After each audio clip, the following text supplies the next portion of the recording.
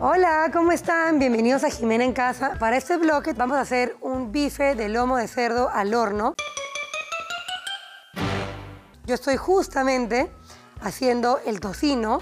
Miren, lo corté chiquito, lo puse a fuego alto en esta olla, que es una olla grande, cómoda, la olla de récord, lindísima, de la línea bambú. Y lo que hacemos es, tenemos que hacer que se dore, como ya pasó, pero a fuego alto. Y no hay que echarle nada porque el tocino tiene mucha grasa, entonces esto le va a dar un sabor increíble a nuestro arroz.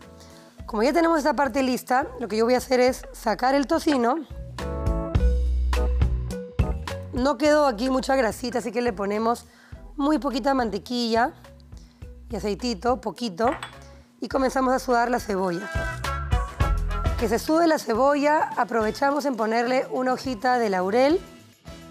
Y en unos 5 minutitos le vamos a poner nuestro arroz, que ya está lavadito, que está súper lavado, y también le pondremos el ajo primero.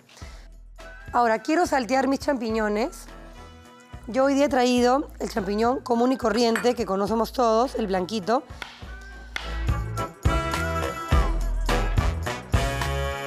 Entonces, ¿cómo lo salteamos? Ponemos una sartén con, mantequilla. Ponemos siempre también alguna de nuestras hierbitas. Me encanta ponerle laurel, nuestro orégano fresco. Voy a juntar todos aquí. Yo ya me adelanté en tener unas tandas listas, porque los champiñones no los puedes meter todos juntos, tiene que ser por grupitos. Cuando deja de sonar ya te indica que está caliente y ya los puedes poner. Pero si hubiera mucho champiñón, hacemos 2, 3, 4, 5 tandas. Ahí estamos. Le puedo poner pimienta ahorita, la sal en un momento. Y si quieren le pueden poner un diente de ajo entero, si quieren que tenga un sabor suavecito. Pero si quieren que tenga un sabor fuerte a ajo, sí lo pueden poner ralladito. Bueno, hablando de ajos, yo ya voy a rallar mi ajito encima de la cebolla. Este arroz promete, va a quedar pero increíble. Ahora ponemos el arroz. Ya miren, el champiñón, miren qué maravilla, está espectacular. Recién le ponemos sal en este momento. Ahora ponemos vinito blanco, que es un chorrito por tanda. Bueno, el arroz ya se selló, espectacular. Momento de ponerle nuestra sal, el vino blanco. Y siempre les digo lo mismo, si tienen ustedes caldo de pollo y de verduras, se lo ponen. Si no, agua. Uy, el vino, qué rico huele. Tenemos doble vino. El vino aquí del champiñón y el vinito del arroz. Esto lo podemos apagar. Este ajo lo puedo rallar si yo quisiera, o lo puedo reciclar para algo más. Y miren qué rico cómo quedó. El champiñón lo tienen que hacer así para cualquier receta, recuérdenlo. Listo, ¿cómo sabemos que ya se evaporó el vino? Porque ya no lo vemos, ya no hay nada líquido por aquí. Le ponemos el agua o caldo. Probamos que esté bien de sal y dejamos que se cocine tranquilamente. Entonces, ¿qué hay por aquí? Acá tenemos nuestro bife de lomo de cerdo. Lo que vamos a hacer aquí es darle un toque así riquísimo con mostaza. Le ponemos pimienta, pero yo no le pongo sal. La sal siempre se la pongo cuando lo voy a dorar. Bueno, vamos a ponerle dientes de ajo ralladitos. Bien, tenemos los ajos. Recién cuando ponga todo, recién voy a con las manos mezclar súper bien. Aquí tenemos tangelo. Y lo que haremos es ponerle la ralladura. Entonces, la ralladura maravillosa. Y lo que haremos es ponerle aquí la mantequilla y el aceite a la sartén. Entonces, simplemente es un poquito de mantequilla, un chorrito de aceite, es lo mínimo. Nada más vamos a dorarlo, a sellarlo. Listo, como ya tenemos esto listo, voy ahora sí con las manos mezclándolo súper bien. Y como les digo, pueden dejar esto un par de días refrigerado con la marinada. Inclusive pueden ponerle vino blanco y va a agarrar mucho más sabor.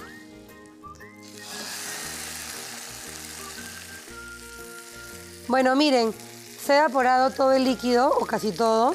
Aún hay líquido debajo. Lo que yo voy a hacer es mezclarlo un poquitito y ya taparlo para que se termine de cocinar.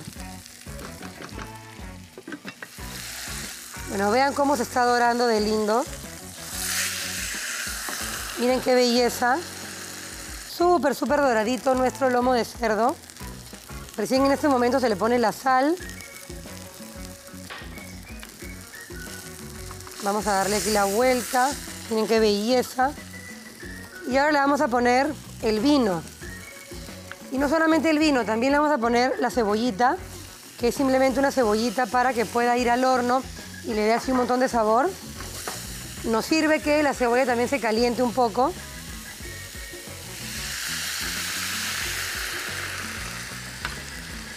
Siempre aprovechamos en ponerle nuestras hierbitas frescas para cuando vaya al horno boten todo su sabor. Y apenas se evapore todo el vino, le pondremos el jugo de tangelo y vamos a agüitar cómo va nuestro arroz. Uy, miren nada más. Miren, ya está prácticamente listo. Ahorita lo voy a probar. No se ha pegado nada de nada de nada. Qué increíble, me encanta. Bueno, esto ya está casi listo. No lo voy a estar moviendo porque se puede poner todo amelcochado el arroz. Ya tenemos entonces el vino que ya se evaporó. Ya tenemos que tener el horno ya calientito. 180 grados centígrados, 350 Fahrenheit. Y lo vamos a meter al horno cuando este líquido ya haya hervido. Mientras que eso pase, voy a ir sacando un lomito que ya tengo listo. Aquí está este que está súper listo. Y acá está con sus juguitos y todo. Nada más lo caliento un poquito para poder cortarlo. Y a mí me encanta cortarlo bien delgadito. Le echamos los champiñones, que miren, el champiñón a veces bota como un juguito. Así que lo echan y todo, riquísimo. También le ponemos el tocino, pero recuerden que el perejil va a ser al momento. Miren qué rico. Miren nada más qué maravilla. Le puedo ir echando solamente una parte del perejil para que vayan viendo. Y miren cómo se ve de alegre con los colores. Ahora lo dejamos tapadito para que todos estos sabores se asienten bien. Y ya cuando querramos servirlo, ya todo esté súper mezcladito. Nos huele increíble.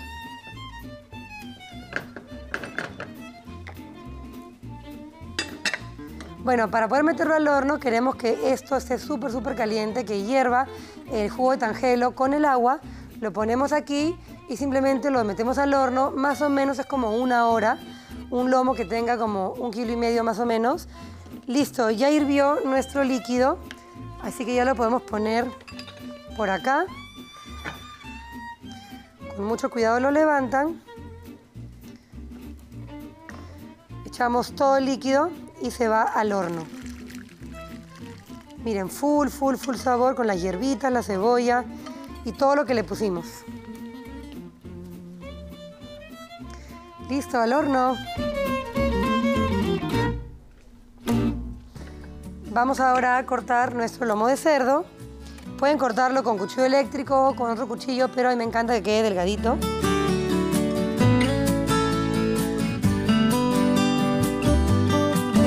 Listo, miren, ustedes pueden tener entonces en su refrigeradora su lomito de cerdo ya listo y lo van a calentar al momento con la salsa y lo serviremos con el arroz.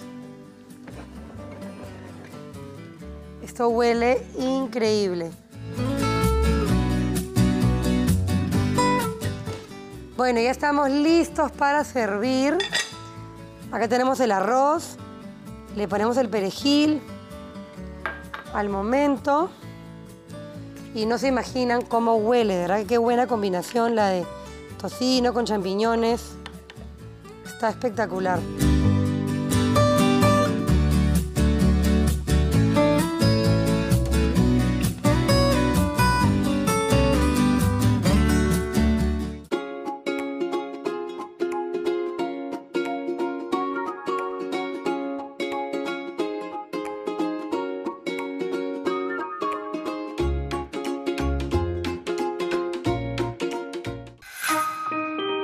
Por Movistar Plus.